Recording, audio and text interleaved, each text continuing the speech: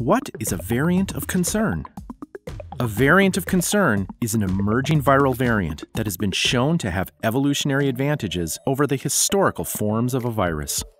As a virus spreads, new variants are created all the time. Most of them aren't noticeably different from their ancestors. However, some variants might carry mutations that alter important properties of the virus. Perhaps this new variant is more transmissible, or it escapes detection by certain diagnostic tests.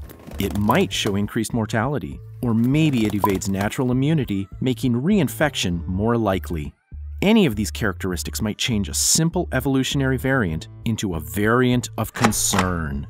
Variants of concern are most often detected when the infection, hospitalization, or mortality rates in an area don't match what would be expected based on the available data and current public health guidelines.